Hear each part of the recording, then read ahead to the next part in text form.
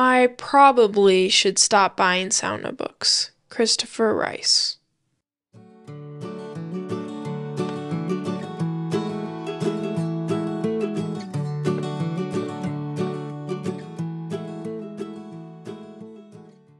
Hi, this is Julie, and welcome back to the Sauna Trail podcast.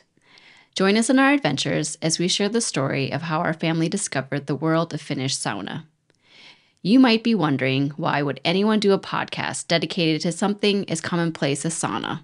It's like doing a podcast about coffee mugs, paint, or chairs. Well, if you stick around, you might find out that there's more to sauna than you realized. Last episode, we shared about how we started making community connections in the online sauna world. Even though we were meeting other sauna enthusiasts on the internet, we didn't have any sauna friends in our geographical vicinity. At this time, the majority of our sauna education came from the books that Christopher was slowly, or not so slowly, collecting, and also from videos that he found online. The first real sauna we used was at a vacation rental, and they had 2 sauna books at the rental. We didn't even know that sauna books existed. And now we have our own little sauna library that pretty much fills up a small bookshelf. Today, we'll review the history of notable English language sauna books, give you an overview of the different categories of sauna books, highlight a few unique or odd ones, share some of our favorites, and even read some excerpts. If you're someone who likes to go deep and get geeky, this episode is for you. Since we're talking about books, what is everybody reading, even if it's not related to sauna? Yeah, for English right now, Nala and I, we just finished reading Antigone, which is a Greek tragedy, a play. Yeah, now we're reading Twelfth Night by Shakespeare. Right now I'm reading a biography about Blaise Pascal for school. Right now I'm reading a book about the canon of scripture. That sounds deep.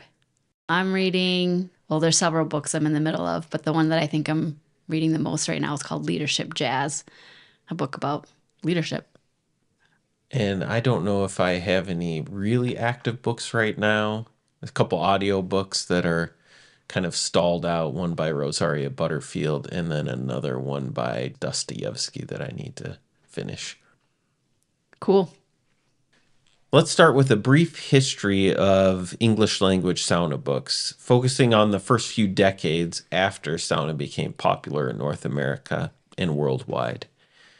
In the late 1950s and early 1960s, sauna caught on as a health and fitness fad.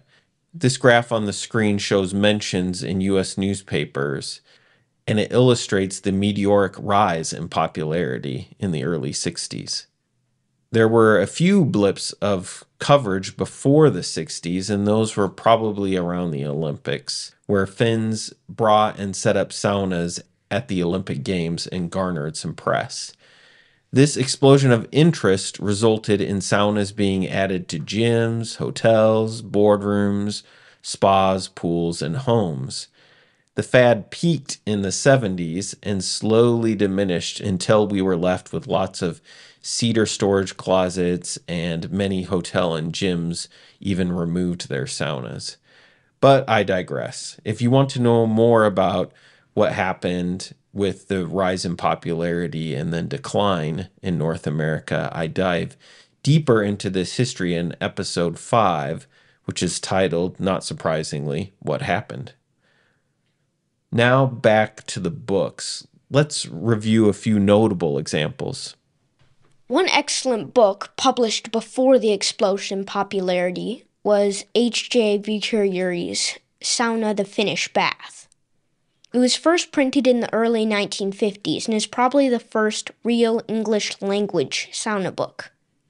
Viitur-Juri helped found the Finnish Sauna Society 2 decades prior.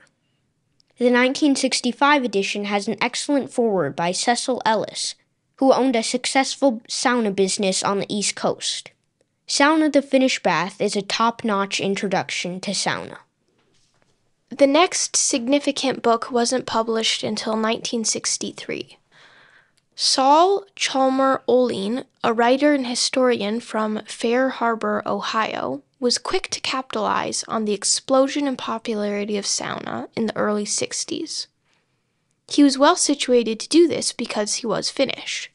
The title of his book, Sauna, The Way to Health, was probably chosen because it resonated with the American desire for magical, easy health fixes. But the text is way deeper than the title makes it sound. It is an amazing snapshot in time of sauna in the early 1960s, with topics like the history of sauna, health and physiology, a geographic survey of sauna popularity, a list of sauna companies, examples of saunas, and architecturally interesting saunas. It is full of photos and illustrations. We highly recommend this book. The next book we're going to highlight is titled The International Handbook of Finnish Sauna, which was written by two South African architects in the early 70s. Their names were Alan Konya and Alwyn Berger. This book provides in-depth construction information that is still referenced today. Konya even consulted the Association of Finnish Architects to make sure he got things right.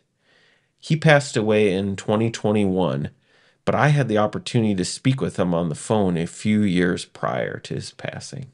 I did not know that. Really? Yep, I emailed him and he was gracious enough to let me give him a call in England, and we chatted about his sauna stuff, how he got into sauna. I wish I would have taken more notes, but I highly recommend his book. Wow, I don't even remember that. That's pretty cool. In 1974, the 6th International Sauna Congress was held in Helsinki, Finland. 2 years later, the papers presented at that Congress were published as a book titled Sauna Studies. It contains almost 300 pages with topics of building, technology, culture, and medicine. The next book we are highlighting is photographer Mikkel Olin's 1978 Sweat. It isn't solely sauna focused, but explores many sweat bathing traditions from around the world. It's really difficult to find, and we don't even own a copy of it. An updated version is now available as an ebook. Our next book was written in 1979 by Bernard Hilala, who was a Finnish educator, pastor, and poet in North America. By the time the late 70s rolled around, sauna had enjoyed almost 2 decades of extreme popularity, and Hilala recognized that Americans had mistranslated his beloved practice. So he penned The Sauna Is as a way to clarify and re-emphasize the cultural and bathing aspects of sauna. This would have been a great educational resource for Americans to learn about sauna if it had been printed in the 1950s when sauna was first introduced. It's relatively short and easy to digest, but deceptively profound. Then in 1981, Bert Jalasja, I'm sorry if I mispronounced that, published The Art of Sauna Building, which was one of the 2 sauna books that was on the shelf at the first sauna we used. It is full of building guidance and specifications. The other book was Johnson and Miller's The Sauna Book, which was published in 1977. Kai Bremer created one of the first photocentric representations of sauna in 1986's The World of Sauna. The text of the book was crafted by journalist Antero Raivori. The World of Sauna presents a picture of sauna in all aspects of Finnish life: rural, urban, family, hunting cabin, construction, and more. In 1993, an architect from central Finland, Risto Vule-Apiala, published Smoke Sauna. It was the first English-language book to describe what the original sauna is. A smoke sauna, or savu sauna, had a giant pile of rocks instead of a metal wood-fired stove. It was usually a log building and took several hours to heat. You can hear more about savu saunas in episode 7. Sauna exists, therefore I am is a rather unique and impossible to find sauna booklet written by Bush philosopher Pertti Ratti, which was published in 1999. He was an interesting thinker and capable writer, which is why we are highlighting his book. We'll put a link to an abridged PDF in our show notes. This brings us to the 2000s, where we will only highlight 2 books, but there are many more good ones. Sweating with the Finns, Sauna Stories from North America is a book that was published in 2005. It was actually the first sauna book that we received. It's a compilation of stories that was put together by Thunder Bay Historical Society. It was actually a writing competition put on by the Finnish American newspapers. The image on the cover of this book is actually a painting, and it's hung up in Kangas Sauna in Thunder Bay.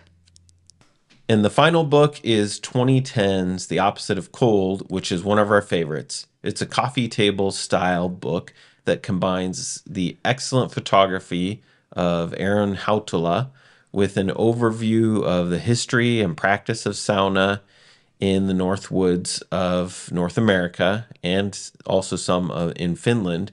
And the text was written by Michael Nordskog. Michael even consulted the Maddie Kaups archive. He was a geographer that worked at the University of Minnesota in Duluth. And we'll actually talk about those archives. They're pretty cool in a future episode, so stay tuned for that. This book, The Opposite of Cold, is really kind of a spiritual successor to Bremer's book, The World of Sauna, which we talked about earlier. The only difference really kind of being that it has a North American focus. So that's a brief chronological overview with just selected highlights, but you could also view the World of Sauna books through a topical lens. And these are a few of the major topics and some examples. We'll post a visual document with these different categories over at our local page, so watch for that. Now, before we get into the categories, I have a question for each of you. If you were to write a book about sauna, what would be the topic or the focus of your sauna book? I would probably do one with a focus on the social part of sauna and maybe some stories about people we've introduced to sauna or people getting introduced to sauna. I think it might be interesting to do a book exploring sauning during different seasons of the year and times of day. I would probably write a book about how to build a sauna. I think I'm probably similar to Becca. I love the stories of saunas, so I would probably write a book about meaningful sauna sessions that I've had with people. Yeah, and along those lines, it would be cool to read a book that was just people's first experience with saunas. That would be cool. I would do a book about pictures of saunas. I don't know where the saunas would be or anything, but pictures. Cool. I like it. So let's just dive in and go through real quick kind of these different topics, the different categories of sauna books. And again, there's probably 100 different ways you could categorize them. So this is just my quick and dirty attempt to do so. Some books would fall under the category of general overviews. This would be like Bernard Hilala's The Sauna Is, or V. Herjuri's Sauna, The Finnish Bath, or even S.C. Olin's Sauna, The Way to Health. Books that maybe dive into the history a bit, the practice a bit, constructing, and just kind of hit all sorts of different topics about sauna. They give you kind of a big overview.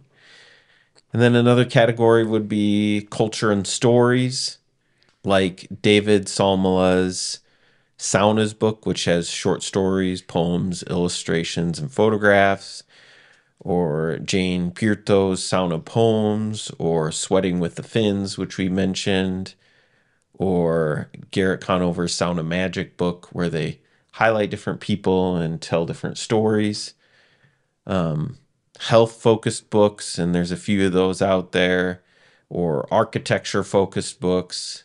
And a couple examples in the architecture category are villas and saunas in Finland, or Finnish summer houses, or even there's a Minnesota architect, David Salmela, and he has a few books out that showcase his buildings, but also have saunas in them because he's a Finnish architect. And that's different from David Salmela, the author. They're two different names. I mean, two different people. Yep.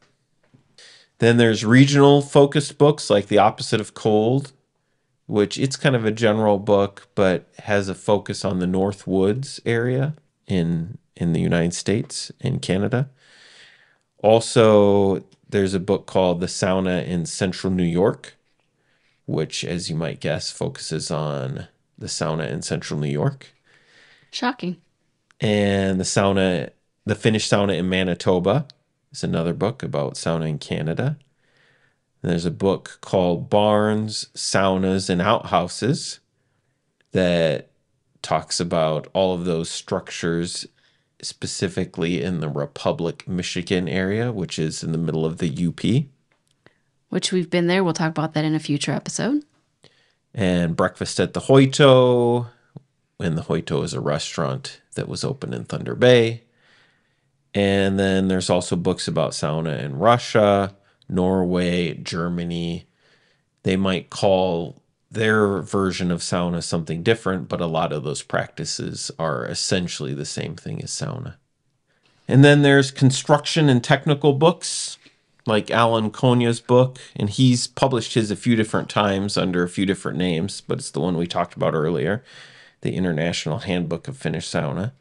The Art of Sauna Building by Bert Jalosja, or the Americanized ways to pronounce it is Jalosja. And there's Finnish Sauna Design, Construction, and Maintenance that's put out by the Finnish Building Center, and they've got a few different editions of that, but those are a little difficult to track down and can be kind of expensive. But that's official sauna building information. And then a newer one, The Secrets of Finnish Sauna Design, was written by Lassi Liikanen.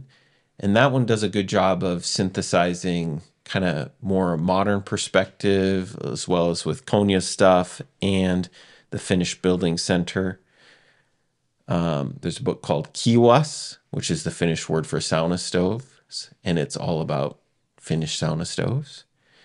And The Sauna by Rob Roy, which focuses on cordwood construction. And then, Daniel, along the lines with what you said, there's a category of books that I call like a visual feast. They really focus on the picture part of it. The Opposite of Cold would be one of those.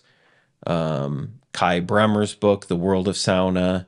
And then a couple others that we haven't mentioned yet. There's one called Sauna Bastu by Kenneth Mikko, and that's a black and white book. It's kind of like a photo essay, and it really captures like the dark, hot environment of the sauna. It's pretty unique and really well done. And then there's another one called Sauna by Viola Vertamo that also is mostly image-centric. And our last category would be just like random and special topic books. There's a Mobile Saunas book by Carlos Collins, and there are a couple actually kids-themed sauna books. The Best Part of a Sauna by Cheryl Peterson and Kelly Dupree. And then David Salmela's book was illustrated by Joyce Koskenmaki, and this is a kid's book called The Sauna. And it's really well done, really well written, and really nicely illustrated. So if you're able to track down a copy of that one, I highly recommend it. There's a book that's pretty good that's called The Finnish Sauna, the Japanese Furo, the Indian Inipi, which compares and contrasts those different sweat bathing traditions. There's two books called The Sauna Cookbook, one that was written by Tuula Kaitila and Ede Saarinen, and then a more recent one that was written by Vuori Empelkala. And there's books about cold water swimming, and then also books that aren't completely focused on sauna, but have a chapter that's really well done and it's about sauna. So two of these that come to mind are Caskey Stinnett's Grand and Private Pleasures, has a book about him going to use a sauna out in the Finnish countryside, and Sigurd Olsen's Runes of the North, which is set in northern Minnesota and does a really good job of presenting his personal sauna up in the Ely area.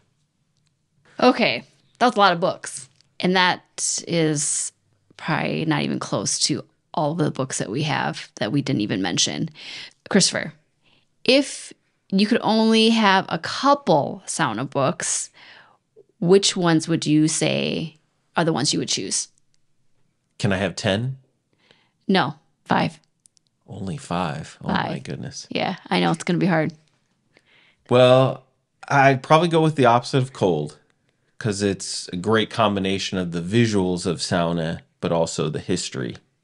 So we've gifted that one a few times because it's such a good introductory book. It is very good.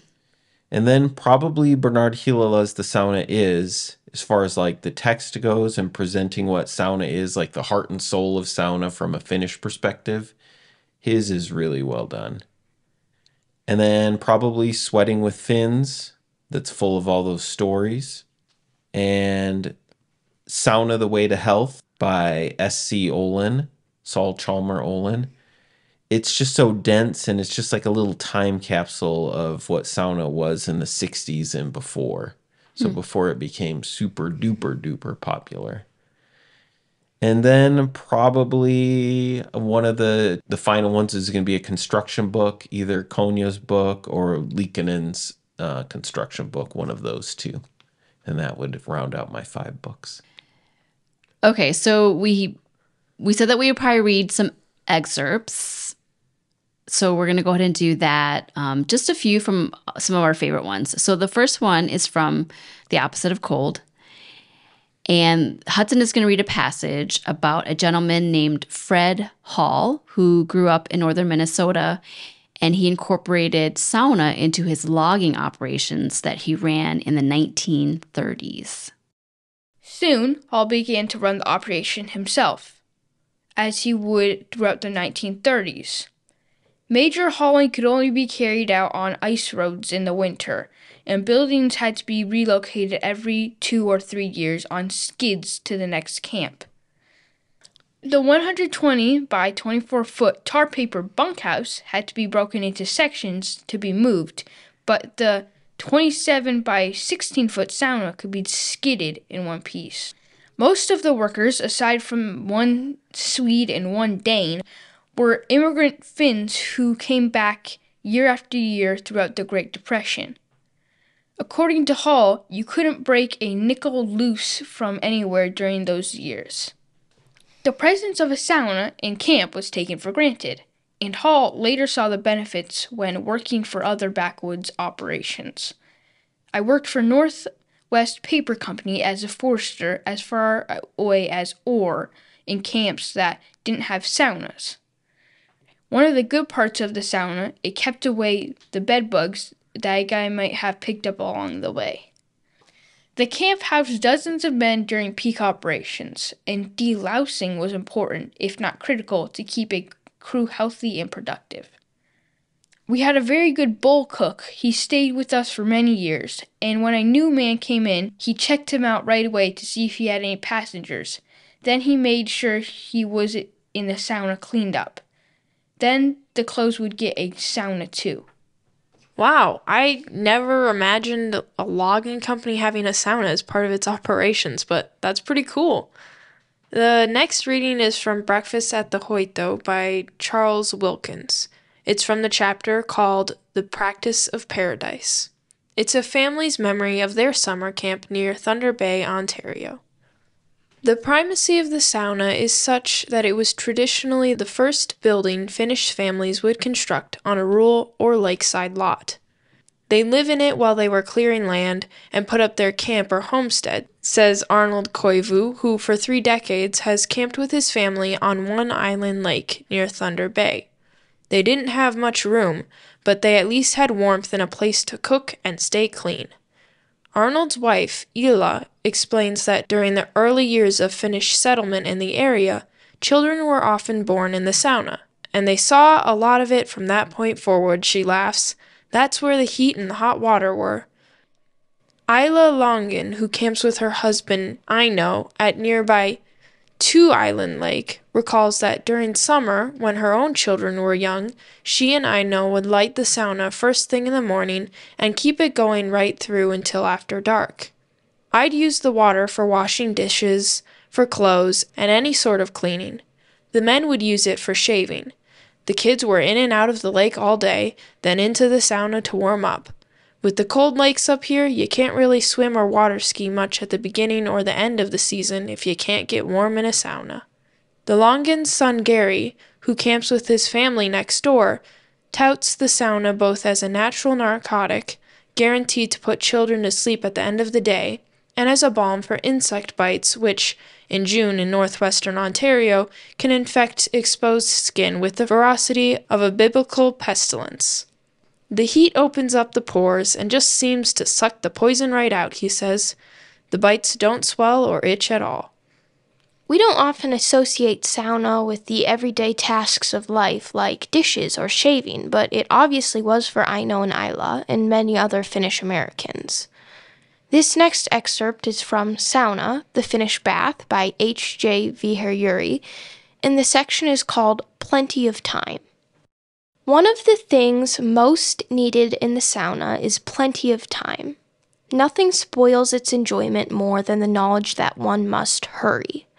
It is always disagreeable to feel that one can only stay in the sauna for a fixed time because others are waiting their turn.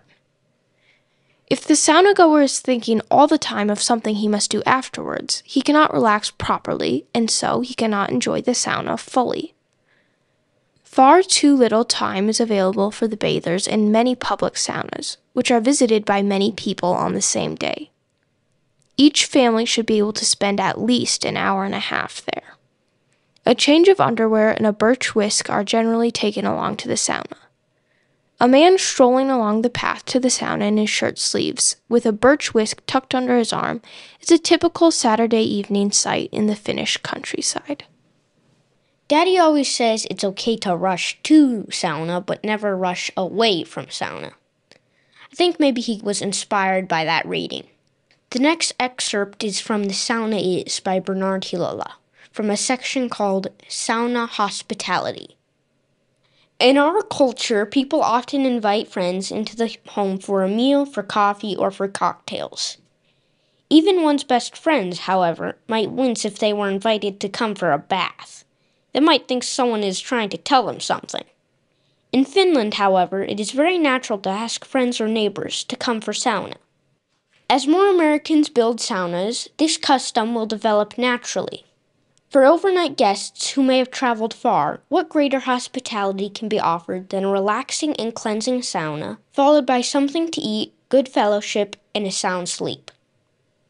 On the topic of hospitality and taking sauna with other people, I'm going to read about such a gathering from Sauna, The Way to Health by S.C. Olin. During these Finnish-American gatherings, it is usually the custom to have one or more sauna parties. I shall describe one such typical instance. It could be multiplied many times every year in other sections of the United States, whenever Finnish people or their descendants get together for one celebration or another. At a large Finnish-American gathering in Naugatuck, Michigan, I was one of the sauna guests at the home of Mr. and Mrs. John Kujala. After a Saturday evening dinner meeting in town, the large assemblage dispersed to various homes or camps to enjoy a sauna bath. The brisk chill of autumn filled the night air as about 20 of us converged on the Kujala home. Boreal blasts of icy air came sweeping over the not-too-distant Lake Superior. It chilled us to the marrow. Jack Frost was heralding the coming of King Winter to this wonderland of the American North. It was a distinct pleasure to enter the Kujala home and enjoy the warmth of the interior. The party broke up into little groups. Animated conversation filled the room. Homemade refreshments and a large coffee pot graced the dining room table. The sauna stones had been heated to their highest pitch by the host. Sauna bathers began to take turns disappearing into the basement where the bath was located, ladies first in 2s and 3s. Between their reappearances, the sauna host would go to the basement and stoke the heater with more firewood to keep the stones piping hot and fever dry. After the ladies had their baths, it became the men's turn. I took my bath with a veteran Michigan sauna bather. He was not satisfied with the ordinary vapor heat. He kept tossing water on the hot stones until it became seemingly unbearable to me. However, I stuck it out. All the while, he kept singing songs in the Finnish language and enjoying himself immensely. While it was not exactly the proper sauna behavior, it was fun. I slept a most refreshing sleep that night. I shall long remember with gentle fondness the wonderful sauna and the gracious host and hostess of Nogany. And the last reading we'll share today is from Sweating with the Finns. This is probably one of my favorite sauna books. It's just full of wonderful stories written in Finnish with English translations. Some of the titles are Home is Where the Sauna Is.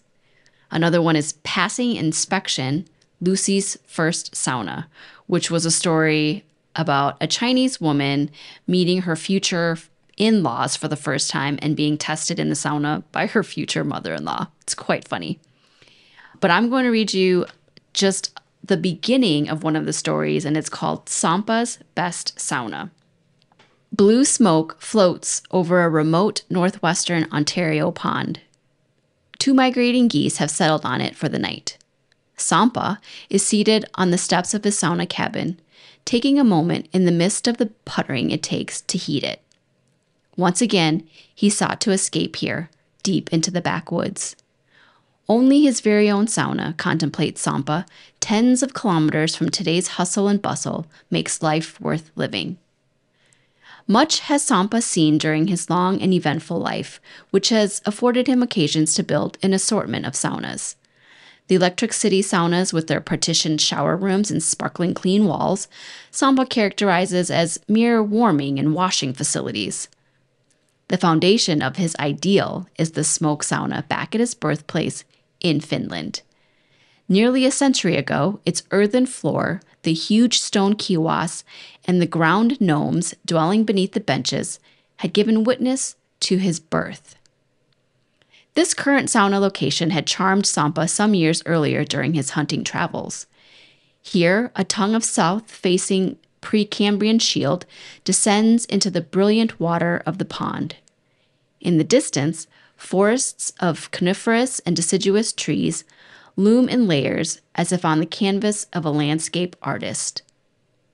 Initially, with the aids of friends, Sampa hauled a hunt sauna built on top of a trailer to this site. By now, however, the game has moved elsewhere. Some of his comrades have also moved on, most beyond the clouds, to enjoy a sweeter steam. Sampa built this sauna decades ago. And then this goes on to describe the sauna and then the evening of his best sauna. So I'm going to stop there. I just wanted to give you a taste of what the stories are like. They're all written like this, just very rich, very visual, very well done. And it's, like I said, one of my favorites. If you stay tuned, later this week, I will actually read the rest of the story and have it on our social media. I know that sauna is on trend right now with much of the focus on health benefits, but very few of these books that we have talk about tracking your pulse or your blood pressure or mentions heat shock proteins. And back in 2015, there was very little sauna community online and basically none offline for us. We would have loved to learn from Finnish Americans in person, but that wasn't readily available to us. So we had to learn through books and online sources, and it wasn't ideal. However, many of these books did make me feel like I was taking sauna with Finnish Americans. The common themes of bathing, community, food, laughter, lazy summer evenings, copious amounts of coffee, And deep conversations or sacred silences were just absolutely wonderful to read about. The construction and historical books shaped our own sauna build, which we'll talk about in a future episode. And then these stories, they just continue to add layers of richness to our sauna practice. So thanks for being with us today as we shared some of our favorite books and stories. Next week's stop on the sauna trail is at David Salmela's house. He wrote several of the sauna books that we have and that we've also mentioned. We're super excited to have him join us, so tune in to hear how we connected with David and to hear some of his sauna story. If you haven't yet, join our locals community and say hi. It's free to sign up. You'll get regular updates from us. If you enjoy our content and would like to support this podcast, Locals has that option as well. The address is thesaunatrail.locals.com. We appreciate all of our supporters and fellow sauna hounds. Our podcast can be found on Spotify, iTunes, YouTube, and other streaming platforms, as well as our website, thesaunatrail.com. New episodes release Saturdays, which is the traditional Finnish day for sauna, also called Saunapäivä. We hope to see you on the sauna trail.